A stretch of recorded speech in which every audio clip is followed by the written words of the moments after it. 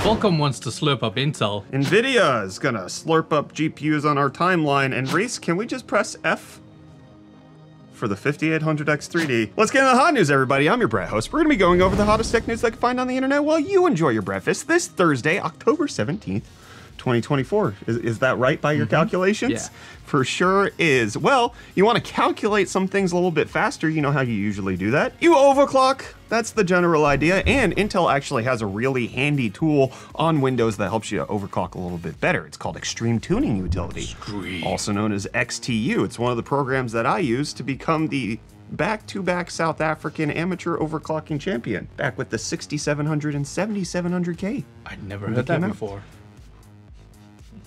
Well, you just got some knowledge dropped on you, bud. Anyways, the XTU is coming out for version 10. They're going from 7.14 to 10. That's a big jump, It's like Pi, sort of, but not really. What's going on I here? don't understand, but the 7.14 supports 14th gen and previous. The 10 version right now only supports the Arrow-like processors. The Core Ultra Series 2, as they're calling it, which is just horrible naming. Is this just like a weird software They're shifting division? it. Yeah, probably the new XTU 10.0 will likely support the older platforms at some point, but not right now. Yeah, so okay, it's distinct, yeah. especially because there's like architectural differences with Arrow-like. It's a whole thing. So that's how it is. I get it, but also I don't. Well, just like there are two different XTUs you might want to check out, there's two different chairs you might want to check out. There's more actually, because Fractal makes a few.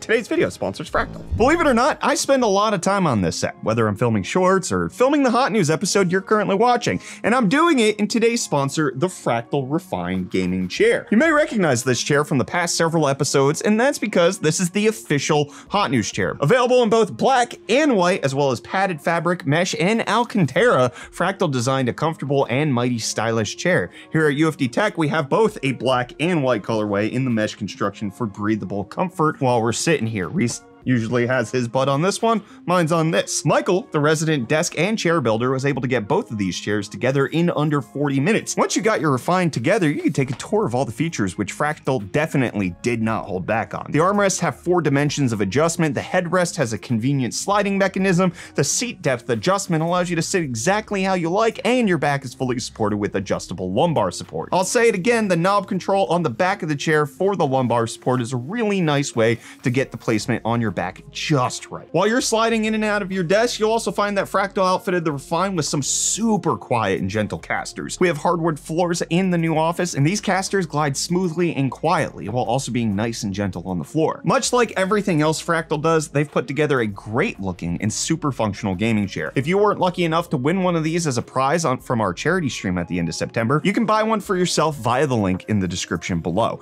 Huge thanks to Fractal for sponsoring this video and for being a part of our charity event. Well, Reece, just like you said, Qualcomm might not be done slurping Intel up, all right? Stay seated, preferably in a Calm down. Preferably in a Fractal Refined chair, okay? But reports are indicating, according to the sources that indicated that Qualcomm wanted to buy Intel, they're still looking to do it. They just maybe want some political instability in the United States to smooth its way first. They're not looking to make an offer until the November 5th election here in the US. That was a wild intro to that, but yeah, I get it. Who you voting for? Me? Yeah. Whichever candidate I can legally vote for, which is none of them. Whoa. Yeah. Wow. Whoa. Anyways, I don't know how valid this is. I don't trust that Qualcomm could get regulatory approval even under either administrations. Don't see it happening. I could be wrong. That's weird. Wilder things have happened in my lifetime. You're not wrong. So we'll see how that goes. And if you've been seeing how Airbnb's been going, people haven't been really enjoying it. Things. But they're launching a new way where you can have hosts who manage your properties. It wasn't this way before, except for it was. Everybody kind of had a management property that was doing it. But now it's official and you can do it through the app and you can invite people to like co-host with you. I bring this up because like at one point Airbnb was considered tech, right? Like it's an app. It's not like it's part of the tech sphere. That's why it gets lumped in. Yeah, and now they're doing things that they did a long time ago in the hush hush, but now in the for real. And do you got any for real deals? I got some. Ree's gonna deal you up. Welcome back to UFD Deals, bringing the hottest tech deals out on the internet. he's gonna do that, I'm gonna do this, we're getting some deals. First up, we have the Summer SM68, which is a wireless 65% hard swappable mechanical keyboard, only $19.99. That's a beautiful color too. I love that. I freaking love this thing. Like, I don't use Summer all that often, but as a project board or like your first one for your kid, holy cow. What's with you including mechanical keyboards every day? They've just been good ones. All right. There's just been good ones. I really like. I have been browsing mechanical keyboards, so I've been popping up a lot of these. This all tracks. And then next up, we have this NZXT H7 Flow with compact mid-tower case, which includes 3 case fans going for $79.99, making it $80 off. That's not the new one, but it's the older. It's the 2023, not the 2024. Yeah, it's what they're trying to get rid of nice. I like it. stock-wise. I like building in the H7 Flows. Lastly, we have this Lexar NM790 SSD, being the 4TB version, going for $236.34, making it $28.27 off. That's a lot of terabytes. That thing is terrifying. And hey, with that, the deals are done. You can find these and more linked in the video description down below. But until next time, I hand you off back to Brett for the rest of your hard news. There you go. Fixed it.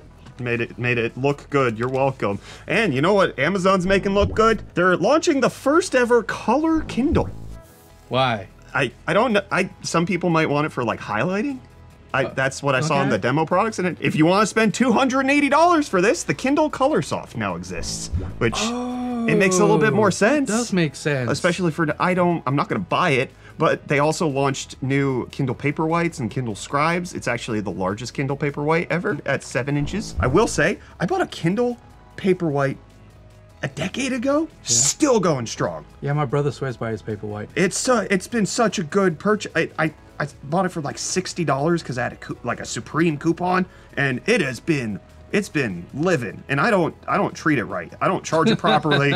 Sometimes I leave it on the charger for months at a time. Sometimes I leave it off the charger for months at a time. And it's gone through it. It still holds up whenever I want to read. And what we're going through is that weird interim period before GPUs come out, but you're kind of not going to buy anything that's out on the market right now. It's a little awkward. It's the awkward season. It's like when you're growing your hair out after a haircut. What are you trying to say? Nothing. That's brutal, dude. That hurts. Well, the RTX 50 series, we're getting some details on. Ow, man, that really stung.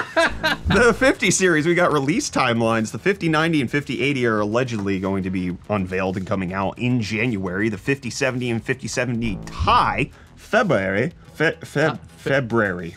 That one. And then 5060, 5060 Ti would be March. A little stagger. Can you take it back, man? That just didn't sit right with me. About me. Sure. Yeah. And he's feeling real sensitive about that. Well, you know, I might be sensitive because there's been a loss.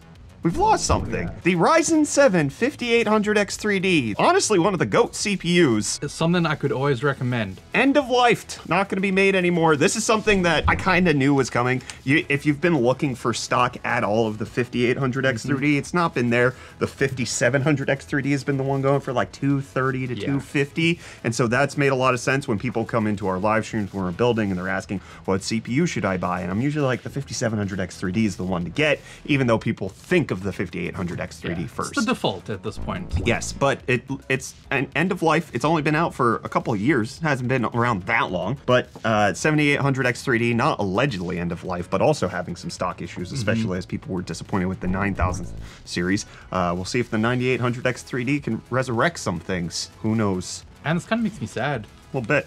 You want to just shed one tear? Just a single one. But you know what else we're going to resurrect, Reese? Comment response. Over on YouTube, we got Kiesler saying, wake up, babe. Ryzen AI Core Ultra 9 3999K dropping. You heard it here first. Well, you're welcome. And then Sigma is saying, Amtel confirmed. And then Khan, this is literally an arm race.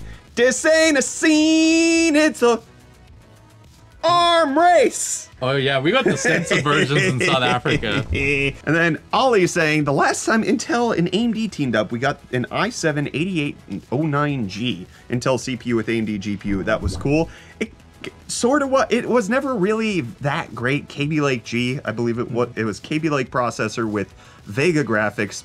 Not a lot released. Support ended really early on. It was a cool idea. Yeah, it was exciting at the time. Yeah, it was fun to see happen. Yes, but I don't know if we can ever get back to those simpler times. And then Aroused Lamp saying, well, I got 2 SN770s in my PC. Thanks for the heads up. You're welcome. What is a lamp using a computer for? I don't know. Why they're What's aroused. arousing the lamp?